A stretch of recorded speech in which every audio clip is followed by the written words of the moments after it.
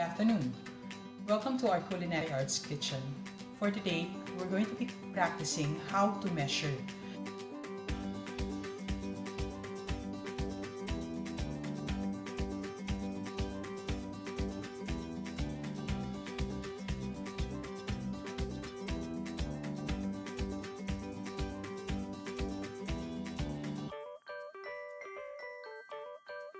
For our chocolate pastillas, we have some powdered milk.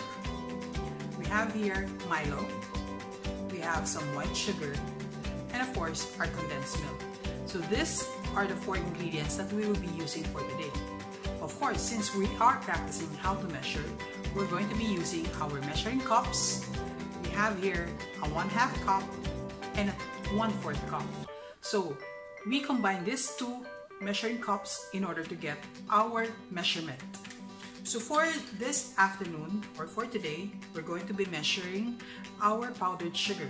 Now since it is powdered in nature, you have to scoop it, okay, or dip a spoon and then place it in our measuring cup. So fill it up, do not pat it down, okay? And then with the back of the knife, all you need to do is swipe it so that you get the correct measurement. We place it in our bowl, mixing bowl. This is a 1/2 cup. Now we need another 1/4 cup in order to make the 3/4 cup for our pastillas. So once again, we scoop some of the powdered milk and place it in our mixing bowl. The next thing that we're going to measure is our Milo. Now you may use also any other kind of chocolate drink that you prefer. I prefer Milo. So I'm going to measure a 1/2 cup of our Milo. So we can scoop it once again. And then with the back of the knife, swipe it.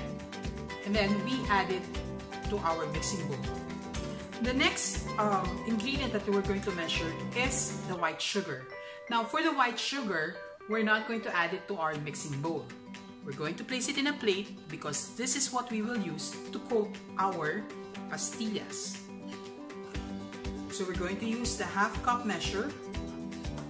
Now for white sugar, you can either scoop or you can actually dip your measuring cup in, since the sugar is already compact.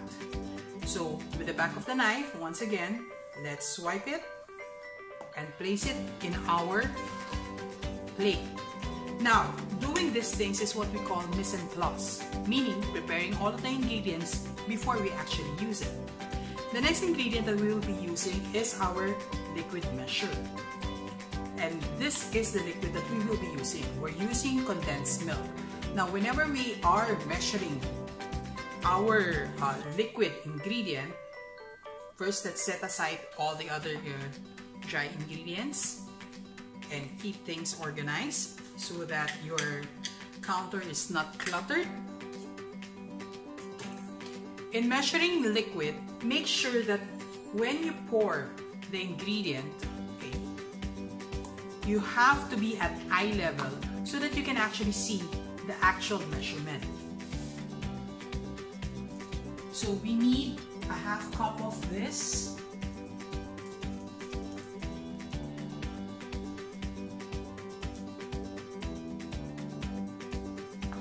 Okay.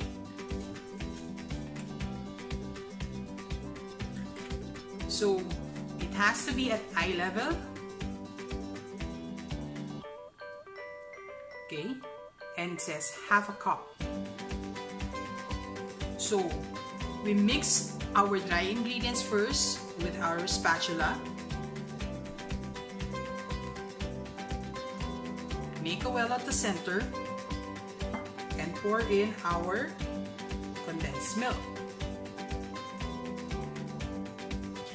If in case your mixture is too wet, it's always good to add more of the powdered sugar or the Milo, depending on what you prefer. So let's mix it up, and the consistency should be like Play-Doh. So I'm mixing it up. Okay.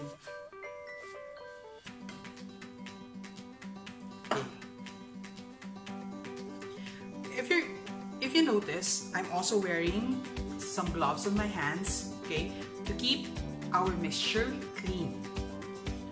So let's use a teaspoon or a spoon depending on how big you want your pastillas to be.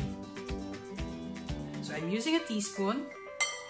So let's set aside all the other utensils that we don't need to use at this point. Okay.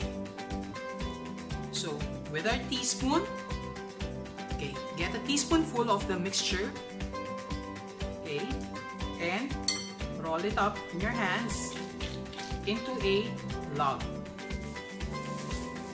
So with the spoon, let's scoop some of the dough, place it on our sugar,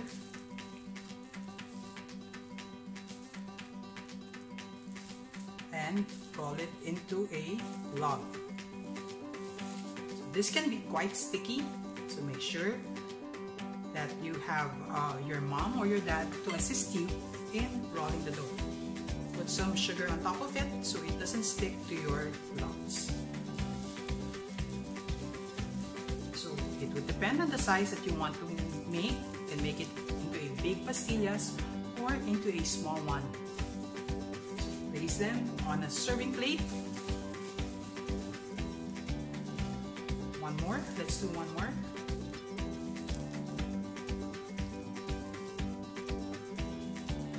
It would be good if you serve this after placing it in the refrigerator for a few minutes so that the pastillas can harden a little bit.